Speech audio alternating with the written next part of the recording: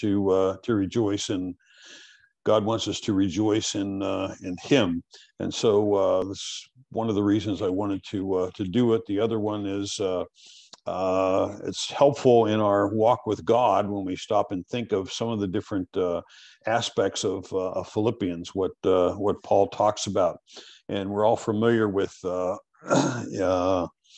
Philippians chapter 4 and verse 4. And if we were doing this at the church at this point in time, we would all sing together, "Rejoice in the Lord always." And again, I say rejoice, but since we're not there, and I won't be able to hear you singing because you're all muted, and I don't want to sing a solo myself, we'll just skip that part and move on. Maybe next Sunday we'll do that just for fun.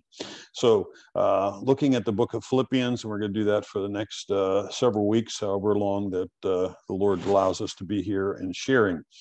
The International Standard Version Study Bible has 4 different reasons why Paul wrote the book of Philippians. The first one was he wrote it because he wanted the Philippians to know how he was doing, about his well-being, because they knew that at the time that he was in either house arrest or imprisoned in Rome, he was waiting to meet the emperor and to give his account of the things that he has done because he was a Roman citizen, and so he was there. Most folks think it was written around 62 A.D. is whenever the Apostle Paul wrote the book, and if you remember a couple of weeks ago, not Paul the Apostle, but Paul Parent preached a message on the beginning of the book that Paul was probably about 57 years old at this point in time. So thinking about that, he was just a little bit younger than the Lord Jesus whenever he was here on this earth. So Paul, writing the book, he wanted the Philippians to know about his well-being. He wanted the Philippians to know about Epaphroditus, how Epaphroditus was doing, because we'll get into chapter 2 and we'll talk about Epaphroditus and how he was sick and how the Lord used him and what a godly man he was and the things that God had done for him. Third reason is he wanted to thank them for the gift that they had sent to him. And so apparently when you get back to the chapter 4, he talks about the gift that the believers in Philippi sent to Paul. We don't know what the gift was, whether it was foodstuffs, whether it was money, what exactly was that he sent to them. But Paul talks about how they met his needs, how they met his necessities, and so Paul was content in those things and thankful to them for giving him this gift, and so he was thankful to them, and so he wanted to write them a thank you letter to do that. And then the last reason he wanted to write, and this is what, again, the Study Bible, ESV Study Bible says, the last reason was he wanted to encourage them in the faith. And so as I think about this, we really don't, we really already know how Paul was doing, right? He's in heaven. He's doing real well. We already know how Epaphroditus is doing. He's in heaven. He's doing real well.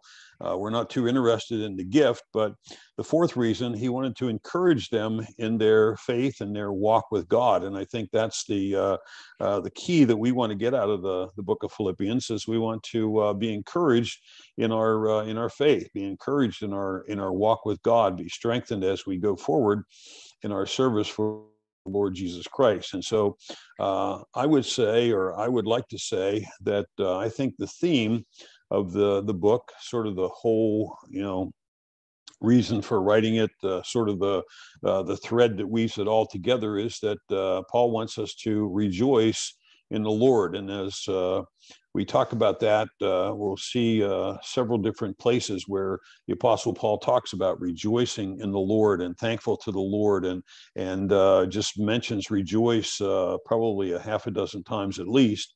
And so obviously it's something very important, not only for the Philippians, but for each one of us, because he talks about rejoicing in some difficult things, not just when things are going well and whenever things are perfect. So that being said, let's jump into the background of the book of Philippians, and it all starts in Acts chapter 16. So if you have your Bible open into Acts chapter 16, the Apostle Paul was in the city of Philippi, and he had a wonderful thing happen in the city of Philippi. Verses 14 and 15 talk about how Lydia gets saved. It says, a certain woman named Lydia, a seller of purple of the city of Thyatira, who worshiped God, heard us, whose heart was the Lord open, and she attended to the things which were spoken by Paul.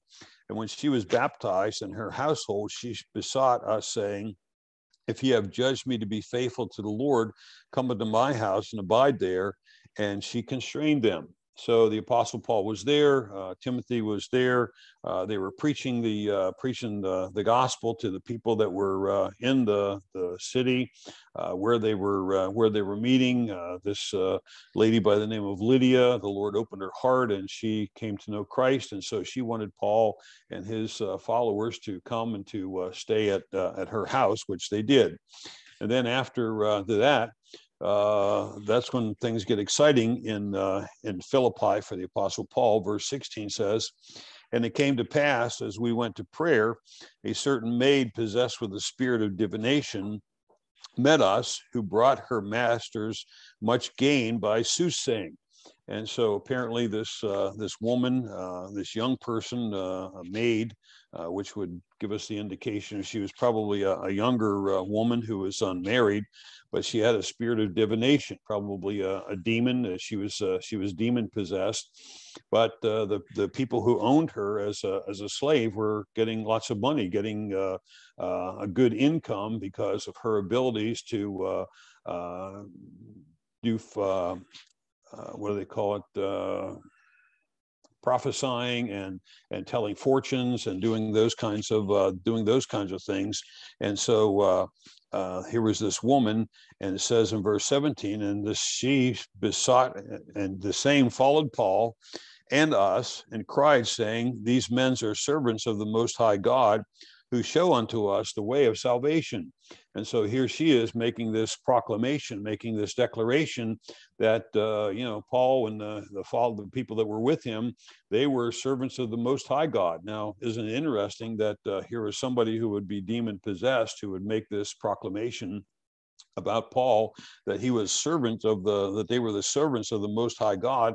And not only that, but they would show us, declare unto us, preach unto us the way of salvation, how to have everlasting life. And verse 18, and she said, and she did this many days, but Paul, being grieved, turned and said unto the spirit, I command thee in the name of Jesus Christ to come out of her. And he came out in that same hour. So this went on for several days. And I don't know if you've ever stopped and wondered, I wonder why Paul didn't do this in the beginning of her coming and giving this explanation or this declaration. Why didn't he just cast out the demon right away? Well, obviously that wasn't God's plan, and so finally Paul did. And at that same hour, this demon possessed, this demon that was in this woman possessing her, came out, and and the demon was gone. Now, verse 19 says, and when her masters saw that the hope of their gains was gone, they caught Paul and Silas and drew them into the marketplace unto the rulers, and brought them to the magistrates, saying, these men, being Jews, do exceedingly trouble our city. And so obviously, just like anyone else that were around or in business circles, whenever their cash cow or whenever their means of making a living has been disturbed, has been put to an end, has been stopped, they get excited about it. And so what do? They come to the apostle. They take the Apostle Paul. They take Silas. Off they go to the magistrates, and they make a declaration. You know what these guys are doing? They're ruining, they're destroying, they're messing up the things that we're doing, and they're Jews, and they're teaching the customs that are not lawful, and they receive neither otherwise, being Romans. Verse 22 says, and the multitude rose up against them, And the magistrates tore off their clothes and commanded to beat them. And when they had laid many stripes upon them, they cast them into prison, charging the jailers to keep them safely, who, having received such a charge, thrust them into the inner prison and made their feet fast in the stocks. And so the people of the city were so upset that they ripped the clothes off of Paul and Silas, and they beat them with rods and put them into the innermost part of the city, innermost part of the jail, and that's where they would stay.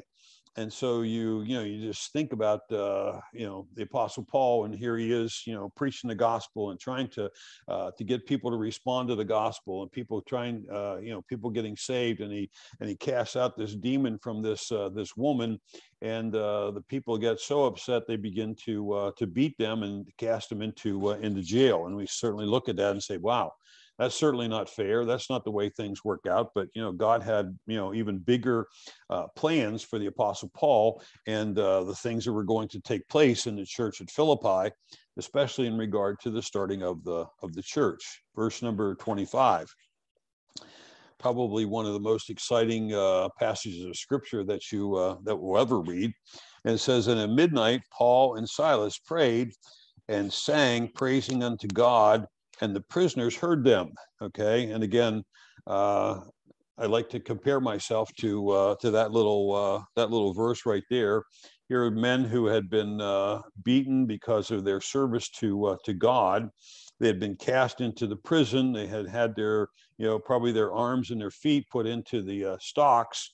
And what are they doing? They're not sitting there saying, "Oh God, why did you leave us? Why did you, why are you letting us into a situation like this? Why are you, rewarding us with, this horrible things that are taking place?" No, they're sitting there and they're praising and singing, and they prayed and sang praises unto God. They're worshiping God in the midst of this horrible situation. And so you can understand why the Apostle Paul would say stuff like, as we'll read through the book of Philippians, rejoice in the Lord always. And again, I say rejoice, because he was a living example of somebody who is rejoicing in the difficulties and struggles and trials that were going on in his life. And so, he's magnifying this. But it's also interesting that it says that the scripture makes it very clear that the prisoners heard them. They knew what was going on, what was taking place. Verse 26. And suddenly there was a great earthquake, so that the foundation of the prison were shaken, and immediately all the doors were open and everyone's bonds were loosed. And so here's God working in a tremendous way in Philippi, that this earthquake takes place. Everybody's bonds fall off, the doors are open, and everybody's ready to they can run out the door and they can escape. And here's God making this way of deliverance for the Apostle Paul, for Silas, to get out of this horrible situation that they're in. Verse 27, and the keeper of the prison, awaking out of his sleep and seeing the prison doors open, drew out the sword and would have killed himself, supposing that the prisoners have all been fled. And so here's the one who is the keeper of the prison saying, wow, I'm in trouble now, because all of these people have escaped. That's my job, to keep them in the prison, and I might as well just go ahead and kill myself, because I'm going to be killed because I haven't done the job that I'm supposed to do. And so he grabs his sword and he's really ready to kill himself. Verse 28, it says, but Paul cried with a loud voice, saying, do thyself no harm, for we are all here. And I always wondered as how Paul knew that the jailer was, the warden, the prison, the one who was in charge. How did he know that this was taking place? Did God reveal that to him, or is the setting so that they'd be able to see it? I have been into a couple of old prisons, one down in Puerto Rico, and it was just a big tunnel that you just went back in. The only way in and the only way out was that door that was open there. And so maybe it was a similar kind of thing, that there was just one room, and on the other side of the bars or the wall or whatever was where the guy who guarded the prison was, and Paul was able to see what's taking place. I just always thought that was interesting that Paul knew that, but he cried with a loud voice saying, do thyself no harm, for we're all here. Nobody has escaped. We're all still here. Verse 29, he says, then he called for a light and sprang in and came trembling, and he fell down before Paul and Silas. Now, isn't it interesting that he would choose Paul and Silas as the ones to fall down in front of, because probably he had heard the singing and praising of God, and he recognized that God was doing a tremendous work in the midst of this prison situation that he's delivering these men. And so he comes in and he fell down before Paul and Silas, and he said, verse 30, he says, and brought them out and said, sirs, what must I do to be saved? What do I need to do to have everlasting life? What do I need to do to be to have whatever it is that you have? And all of us who like to share the gospel with people, that's like the sweetest words that you ever hear when somebody says to you, how can I be saved? How can I have everlasting life? How can I be born again? And so Paul says, he explains to him, he says, believe on the Lord Jesus Christ and thou shalt be saved and thy house. That's what you need to do. You need to put your faith and trust in the Lord Jesus Christ. You need to believe on him, not just a belief that he exists, but actually put the weight of your salvation upon the shoulders, upon the life, upon the body of the Lord Jesus Christ, and you can have everlasting life. And so he takes the Apostle Paul home and feeds him and takes care of his wounds and does all of those things to him. And so we see that there's the beginning of the church in Philippi with Lydia. We're not sure if the maiden who had the demon, whether she got. We have the Philippian jailer, and I'm sure that there are many other people that were part of the jail situation, maybe that were there that night that knew the things that were going on. But that was the beginning of the church in Philippi. Now, let's jump over, if you would, to the book of Philippians. And this morning, what we want to do is just look at the first couple of verses of the book of Philippians, and chapter 1. And it says this: Paul and Timothy, the servants of Jesus Christ, to all the saints in Christ Jesus who are at Philippi with the bishops and the deacons, grace be unto you and peace from God our Father and from the Lord Jesus Christ. Now, Paul and Timothy were the ones that were together at the writing of this book. And Paul and Timothy, what was their position in life? Well, their position in life is they were the servants of Jesus Christ. Just like you and I, we are the servants of Jesus Christ. That's our position. That's our occupation. That's our calling to serve God with the gifts, the abilities, the talents that He has given to us. That's what He wants us to be, servants of Jesus Christ. And so Paul says, Paul and Timothy, the servants of Jesus Christ. He's writing to all the saints. And we know when he's talking about saints, in a biblical definition of saints, it was anybody who has put their faith and trust in the Lord Jesus Christ as their personal Savior. And so he's writing to all the folks in Philippi, telling them, encouraging them that you are saints, you are the called out ones in the Lord Jesus Christ. And he also writes to who are at Philippi. He also writes to the bishops and the deacons, the overseers, would be the pastors of the different house churches that would be around in the city of Philippi, the deacons who are serving at those different churches. And then he makes this interesting statement, and most people look at this and say, well, he's sort of a standard greeting kind of thing, which you see in other places in the scripture. He says, grace be unto you and peace from God our Father and from the Lord Jesus Christ. Now,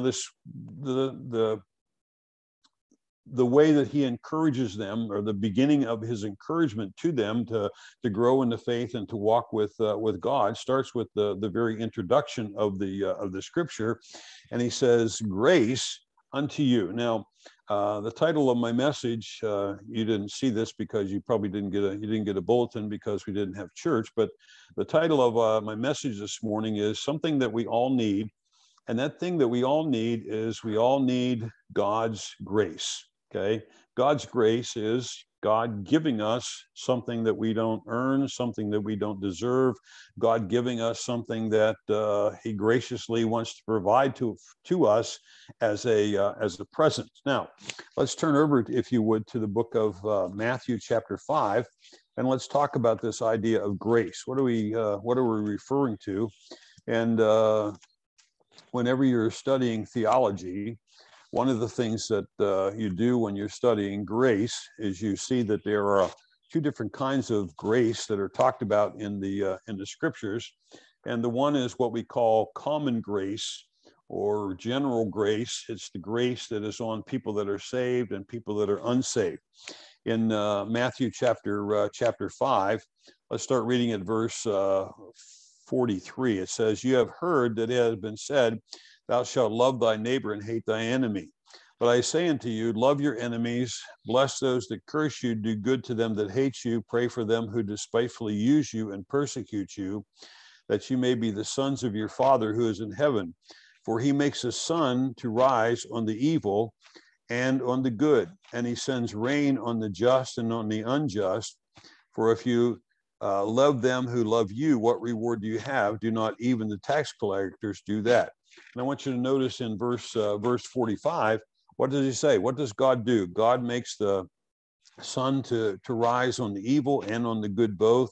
He sends the rain on the just and on the unjust. And so we call this, God's common grace, that God gives us this, the blessings of life. And it's not just the idea that, saved people and unsaved people both get rain and they both get sunshine. But you think about all the other things that God graciously allows us to have, whether we are saved or whether we're unsaved. You think about the laws of nature that we live under. They're a blessing to the saved people, a blessing to the unsaved people. You think about the weather, you think about the planting and harvesting, you think of the functioning of our physical bodies, you think about the ability to have children, you think about being married, you think about working, you think about, the list just goes on and on of all the things that we as saved or unsaved people are capable of doing. Why? Because God graciously allows us to do that. God graciously gives us the opportunity to do that. And so when we're talking about grace, we're talking about grace that not only is for people that are saved, and we're going to talk about that in just a moment, but whenever we're talking about grace, we're talking about God's grace is available and God's grace is used and understood and usually taken for granted by all the people in the world. How many unsaved people wake up in the morning and say, thank you, God, for a new day that I have today. Thank you, God, for the sunshine. They just don't do that, but those things come because God is gracious to them. God is gracious to you and I to have those kinds of things. So we have this thing that we call common grace, but then we also have this thing that we call special grace or special working of God's grace. Over in the book of Ephesians, let's jump over there if you would. Ephesians chapter 2, again a very familiar verse. I hope you have this in your memory banks to be able to share with people. But in Ephesians chapter 2, verses 8 and 9, it says, "For by grace are you saved through faith, and that not of yourselves; it's a gift of God, not of works, lest any man should boast." And probably the best illustration, the best demonstration of the grace of God is in the salvation that the Lord Jesus Christ, God the Father, God the Holy Spirit, give you and I. He came to this earth to die on the cross. He was buried. He rose again from the dead, so that everyone who puts their faith and trust in him could have this wonderful thing called salvation. And again, as the verse clearly said, it's not by works that we have done, God doesn't want us to get up into heaven and say, God, look how good I was. Look at all the work I have done. Look how I have, been a good person. He wants us to get up into heaven and say, thank you, God, for your grace, for giving me this free gift of everlasting life. It's not something I can earn or I can deserve, nothing that I can do of my own merits to get this gift of salvation.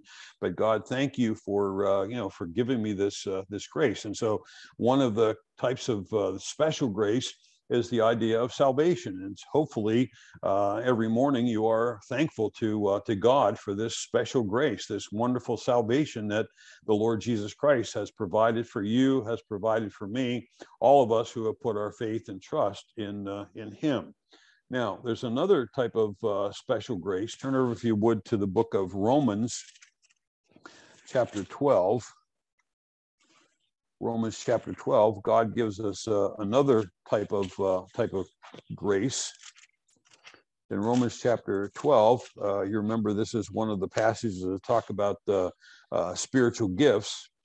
He says in Romans chapter 12 and verse 6, he says, having then gifts differing according to the grace that is given unto us, whether prophecy, let us prophesy according to the portion of faith, or ministry, let us minister as he teacheth on teaching, he that exhorteth on exhortation, he that giveth, let him do it with liberality, he that ruleth with diligence, he that showeth mercy with cheerfulness. And so these gifts that God gives us, we call them spiritual gifts that God has given to us, and he has given us these spiritual gifts so that we can do what? So that we have the opportunity to serve him with these gifts that we have, whether it be prophesying, whether it be teaching, whether it be giving, whether it be administration, whatever encouragement. All those gifts are not because we are good or we are wonderful or we have these special talents because we are just awesome people. It's God giving us these gifts, these abilities, so that we can use them to build up this wonderful thing that he calls the body of Christ. And so not only does God save us, but God has also given us these talents, skills, and abilities so that we're able to serve him, we're able to worship him with these gifts that he has given to us. And so many times, you hear people talk about, well, I can worship God. I got saved and I like to go out into the wilderness and I like to worship God there and that kind of thing. And which is great. It's nothing wrong with going out in the wilderness and worshiping God. But God has also given everybody who is a believer a grace gift to use, and that is used in this thing called the body of Christ, in the church of Jesus Christ. So whenever you divorce yourself from the church, you don't use those gifts and talents in the church of Jesus Christ, then the church is lacking in things that God has provided and things that God wants to be used. So God gives us his special grace for salvation. He gives us his special grace for service.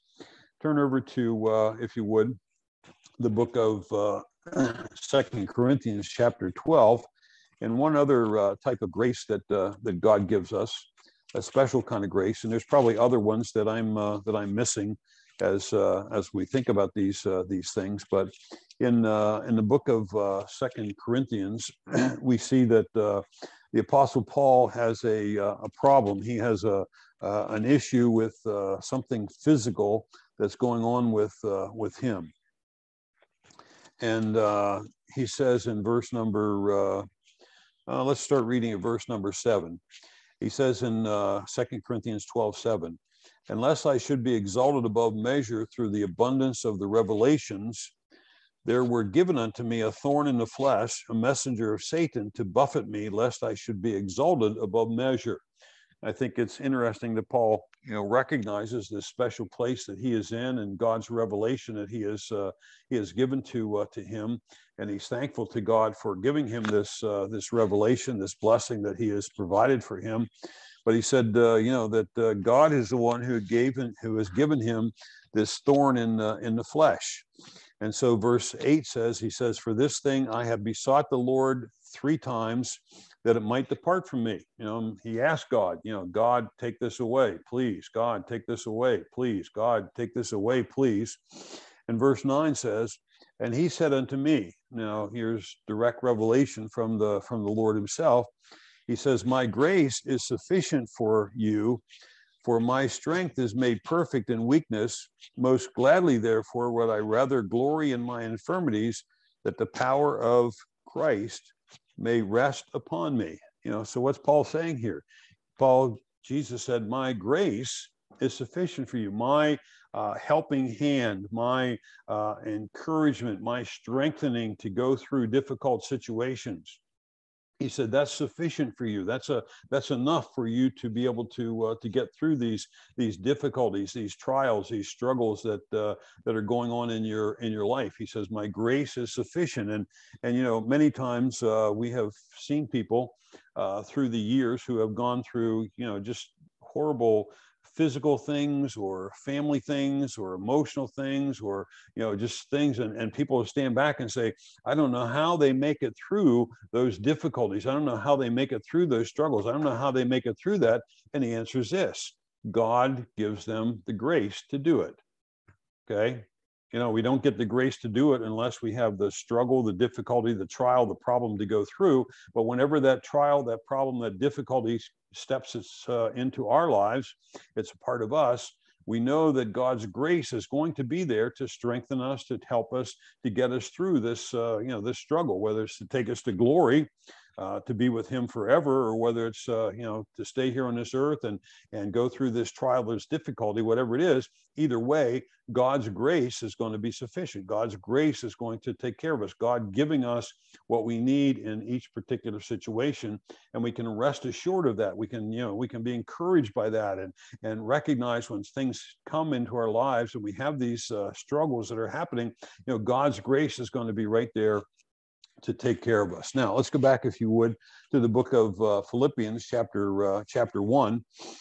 Philippians chapter 1. So Paul and Timothy, they're writing to the saints and the bishops and the deacons at Philippi, and he says, grace be unto you. And then he says, peace.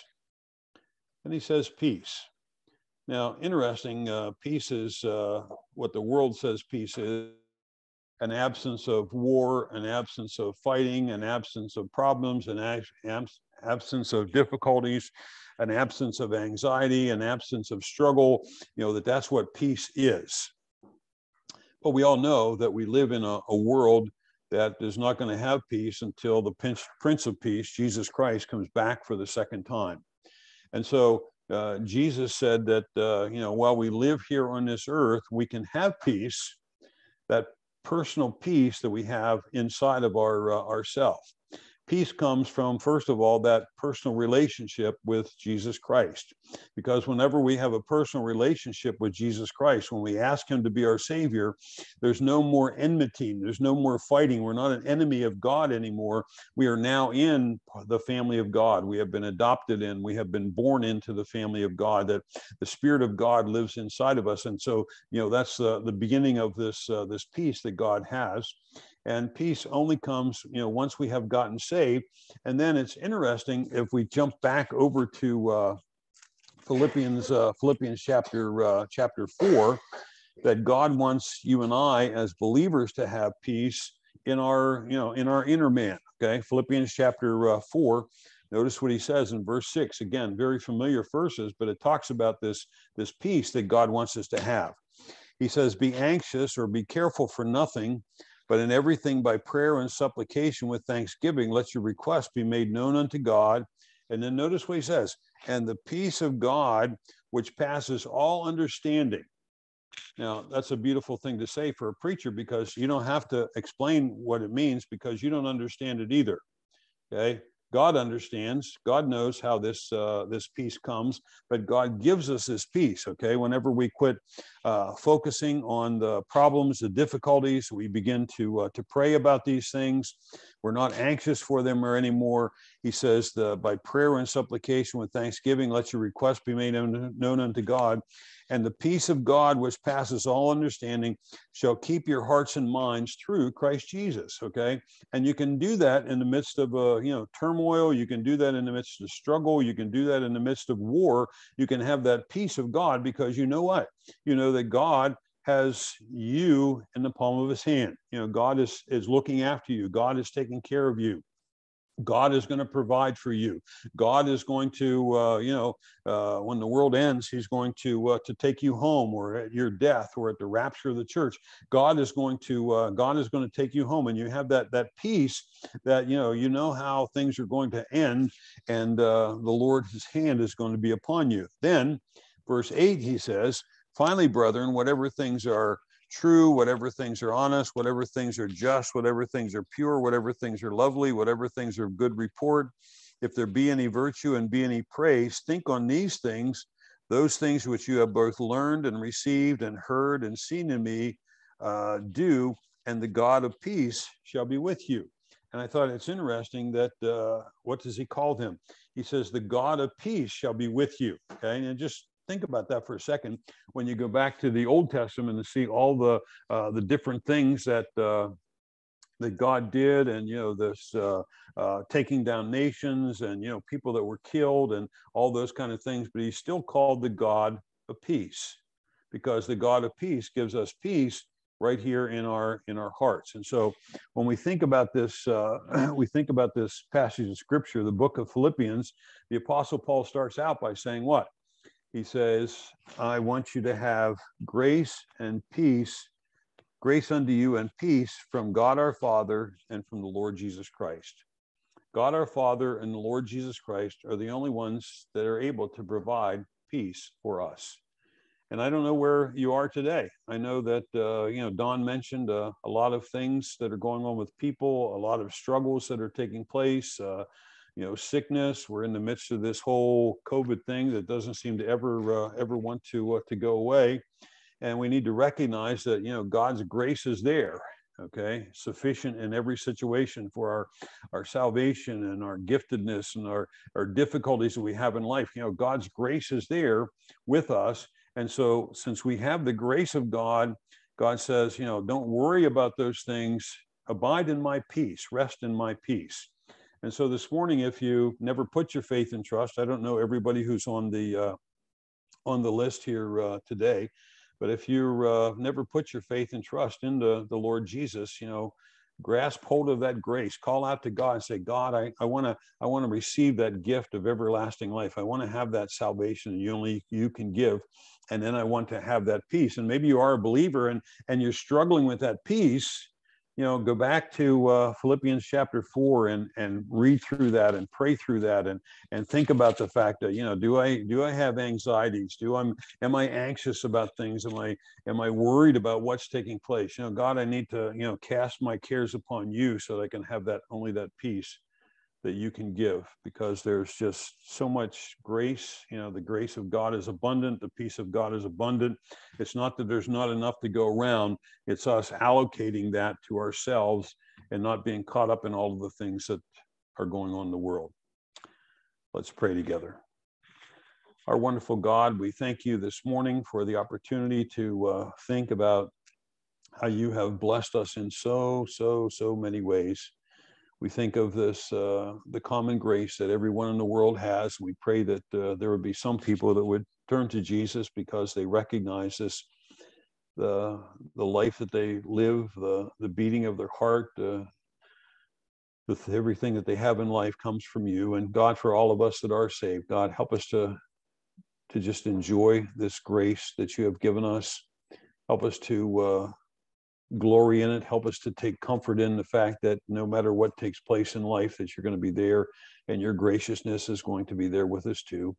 And we ask, Heavenly Father, that you would help us to understand that peace. And if there's someone here, Lord, that's listening to this message, they've never put their faith and trust in the living God, Jesus, as their Savior, I pray that they would call out to God and ask him to save him, give them that new life that only Jesus can give.